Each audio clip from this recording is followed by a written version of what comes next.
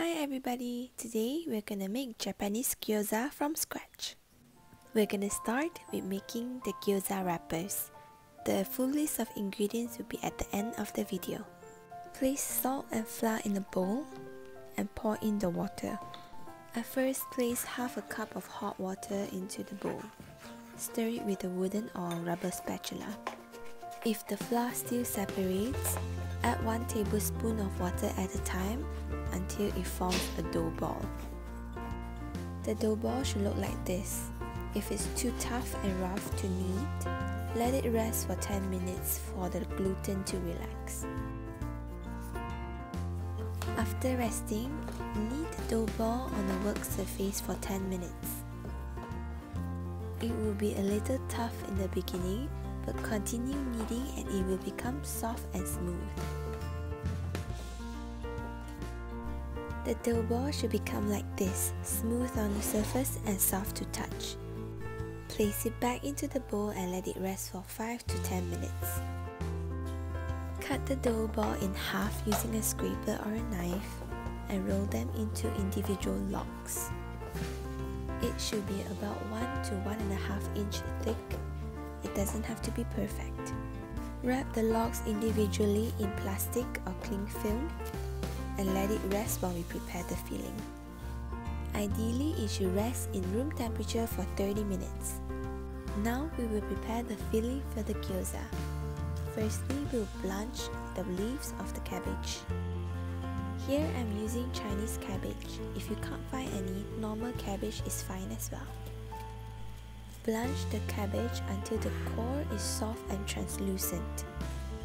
We blanch the cabbage beforehand to avoid any hard bits and bobs in the gyoza.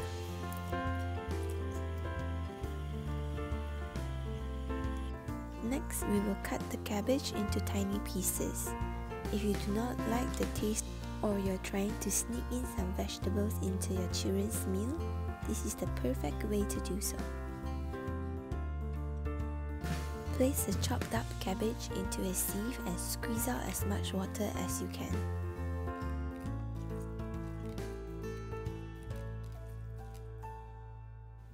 Next, we'll prepare the ginger and garlic paste. You can use a spoon and start peeling the ginger skin like so.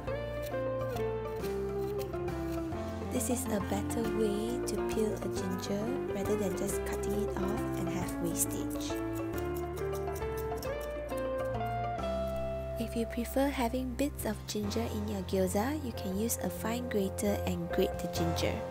But I prefer it in a paste form, so I cut it up and using a pestle and mortar, I smash the ginger and the garlic to form a paste.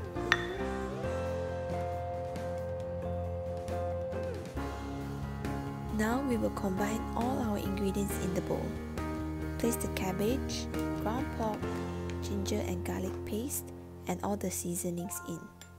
I'm adding 1 teaspoon of sesame oil, 2 teaspoons of soy sauce, and a 1/4 teaspoon of salt.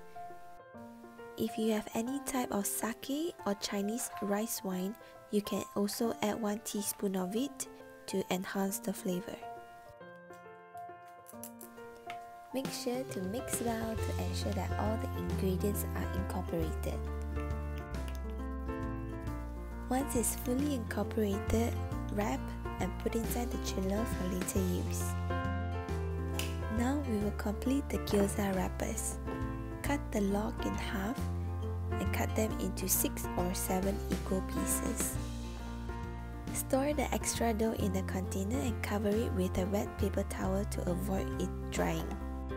Squish the dough ball into a circle and place it on the work surface. Start by rolling the dough ball from the middle down. Then, turn 90 degrees and repeat the process. If the dough shrinks back or is too difficult to roll it out, let it rest for 10 minutes and then continue rolling. You can use cornstarch to prevent it from sticking. Roll the dough out so that it is as thin as possible. Next, I cut the dough out using a round cutter or here a measuring cup to ensure all of the wrappers are round. Remember to dust each layer with potato or cornstarch to avoid sticking. Place a wrapper in your non-dominant hand. Place 1 teaspoon of the filling in the middle. Dip your finger into the water and make sure that the top of the wrapper is wet. Fold the wrapper in half over the filling. Using your thumb and index finger, form a pleat and gently press them to seal it. Continue with the left side of the gyoza, starting from the center and working towards the left. You can form 3 or 4 pleats on each side. It's a little difficult in the beginning, but don't worry, you'll get the hang of it. Continue to wrap all your gyozas. To save your gyoza for later use, you can always freeze them. Arrange them in a single layer lined with cling wrap to avoid sticking and place them in the freezer.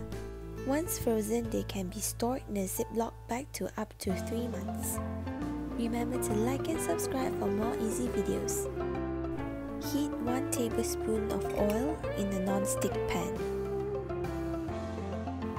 Place the gyoza in a single layer with the flat side down. Cook them for a few minutes over medium-high heat until the bottom becomes golden brown.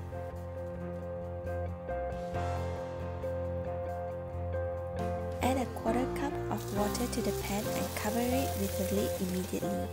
Steam them for 3 minutes or until the water evaporates. And there you have it, easy Japanese gyoza from scratch. Take a screenshot of the ingredient list for future reference. Thank you for watching, see you soon.